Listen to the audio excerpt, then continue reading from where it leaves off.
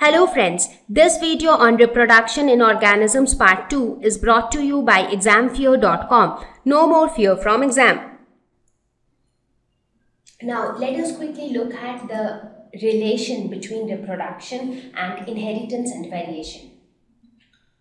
So let us take an example in order to understand the concept of inheritance and variation in relation to reproduction. Now let us suppose you have to design a car. Let us suppose this is the car that needs to be designed. Now how do you think the car gets designed? So does the engineers directly come and start designing a car? So what do is they first prepare a blueprint for the car. So which looks somewhat like this. That is, how will it look from top? How would it look from the side? How would it look from front, from back? So a blueprint is designed like this, which will have the sketches of each and every minute detail. Now once the blueprint is ready, then the engineers and the workers can start working on actually assembling the parts and then designing the first model of the car. So that is how the car gets designed. Now similarly, when you talk about designing the body of a human being, how does it get designed? What is the blueprint for the body? So the blueprint is nothing but the DNA. You remember DNA? We spoke about DNA in our previous classes, that is deoxyribonucleic acid. So DNA basically contains the sequence of the proteins which tells how that the behavior or how the structure of that organism has to be. So it is decided, DNA is nothing but the blueprint of the body. Now the question is, where is this DNA located? Now DNA contains all the information and it is located in the gene. And where is the gene located? It is located in the chromosome. So here you can see this entire structure is the chromosome. And where is the gene? The yellow colored strands which you see here, they are gene. So when you magnify them, you can actually see DNA arranged in this fashion. Now where is the chromosome located? Chromosome is located inside the nucleus. So if you see, this is the nucleus, and inside the nucleus you can see the red colored thread-like structures. But when you magnify the thread-like structure, this is how it looks like. And where is the nucleus located? The nucleus is located inside the cell. So here you can see the nucleus, and the cell is located inside the body. In fact, the body is made up of a large number of cells like this. And inside every cell you have a nucleus. Inside the nucleus you have chromosome, where you have the gene, and where you have the DNA. So DNA is the information source for making proteins.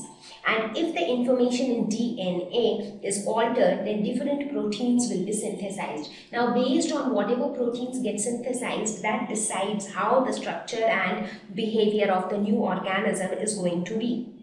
Now, during the process of reproduction, what happens is that DNA copies are made.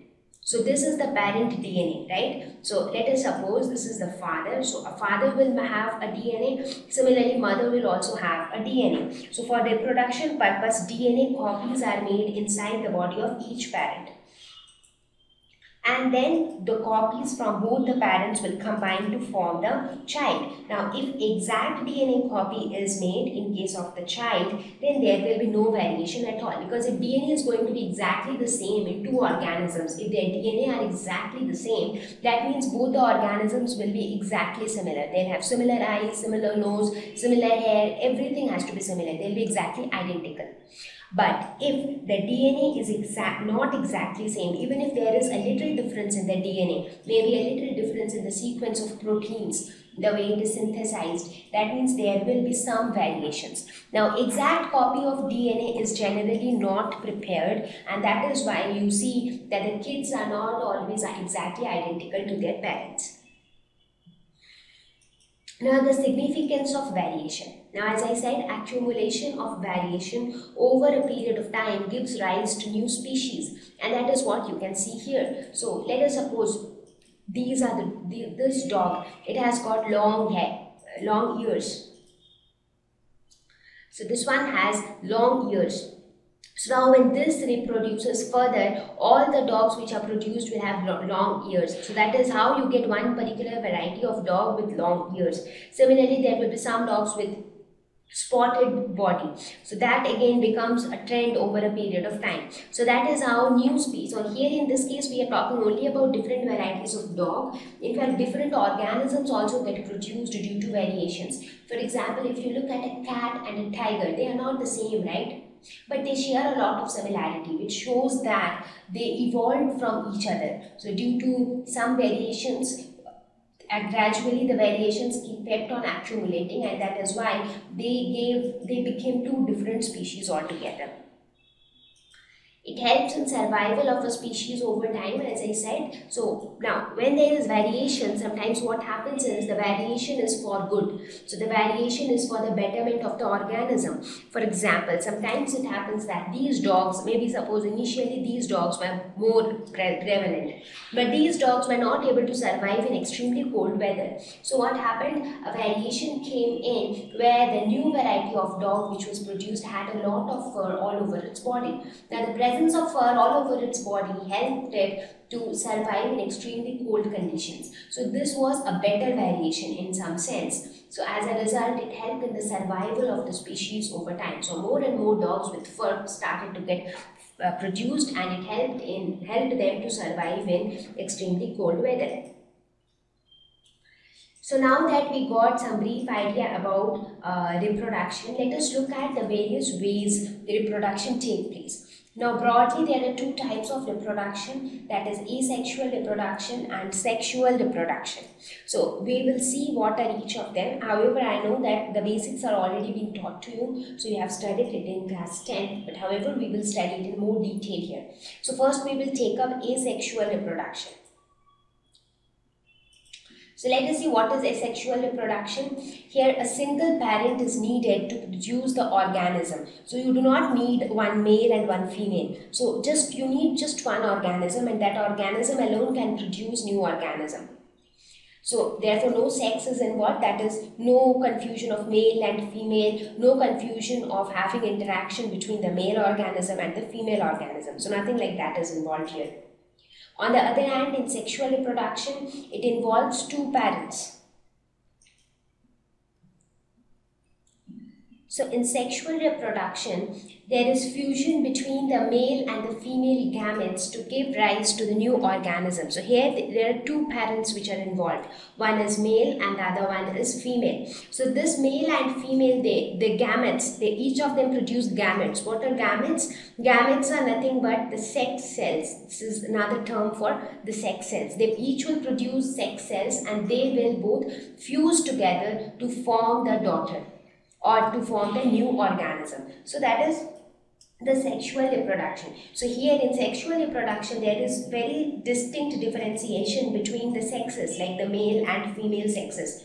And also the daughter which is produced is genetically different from the parents. So it is not exactly identical to the parents, because the daughter will have mixed traits of both the parents. So it is not identical exactly. So there will be some traits similar to the parents, whereas some new traits will also be seen, which is termed as variations.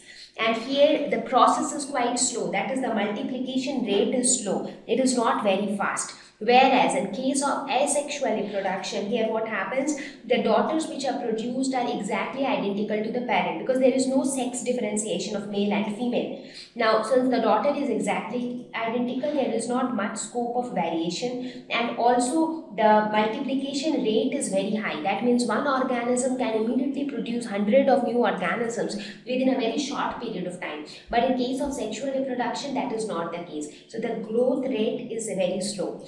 Now this asexual mode is commonly seen in the lower organisms. For example, the simpler organisms rather. For example, the unicellular organisms like bacteria, amoeba, euglena, planaria, tapeworms, hydra, etc. So those are the animals. In fact, also in plants it is seen asexual reproduction, whereas asexual reproduction is seen in the unicellular organisms like bacteria, hydra, planaria. So these are some of the organisms where asexual reproduction is seen. Whereas if you talk about the sexual reproduction, it is seen in the higher animals. For example, the human beings, the flowering plants, the gymnosperms. So in those kind of, in plants, actually in plants you have both asexual mode as well as sexual mode. So we will talk about these two types of reproduction in more detail as we go ahead. So in sexual reproductions, obviously sex is involved. Thank you. Please visit www.examfear.com to watch more videos, attempt free online test, get free study material, find tutors and mentors. Thank you once again.